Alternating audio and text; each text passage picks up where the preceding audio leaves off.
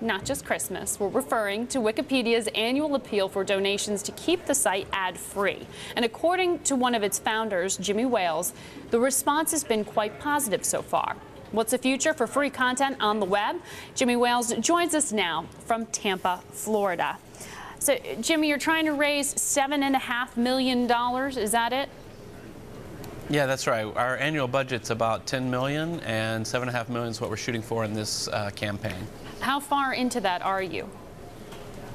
I haven't checked the numbers just this morning, but I'd say we're about halfway there by now, and cranking right along.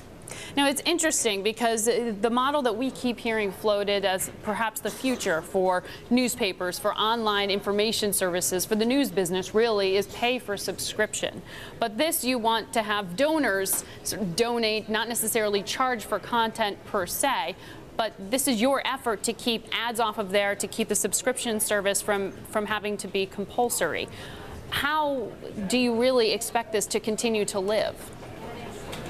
Well, I think it's really the model that we're seeing become more and more dominant online. I don't see any real trend towards paid content online. Of course, in some things it makes sense, and other things it doesn't make sense.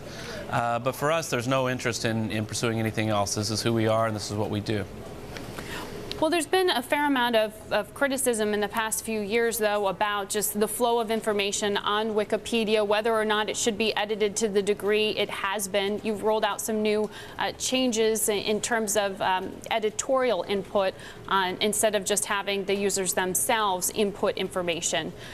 How do you start to balance that, particularly with your fundraising efforts? I mean, are you getting more pressure to change the way that you produce your product?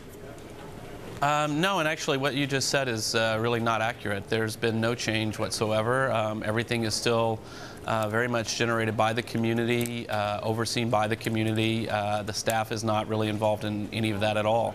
So that reports of editorial changes you're saying are false, that there has been addition of an editorial process to the content. You're saying that's not the case at all?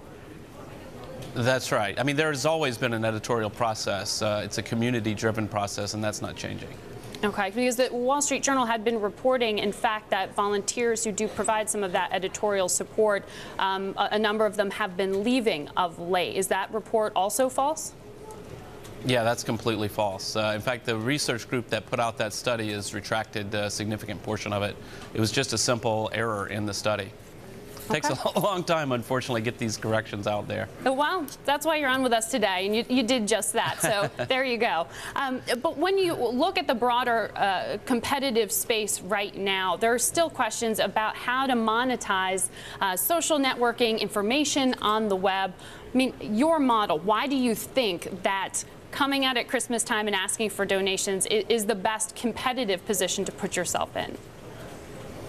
Well, I mean, I think it's important to understand that we are a charity. We're a nonprofit organization, and so we don't really think in terms of competitive position or anything like that. We're here to give a free, high-quality encyclopedia to everyone on the planet. It's a charitable mission. It's a humanitarian mission. So we don't even really think about competition or how to maximize revenue or anything like that. We need to get the money that we need to get our work done. Beyond that, we just hope people like Wikipedia and enjoy using it. But it seems, though, that in the online space, the competitive position, whether or not you say you're for profit or not, but presumably you'd like to continue to exist and continue to make an impression on the competitive space. The idea of more online companies getting into your business and providing free information, how much market share do you think you can hold on to now?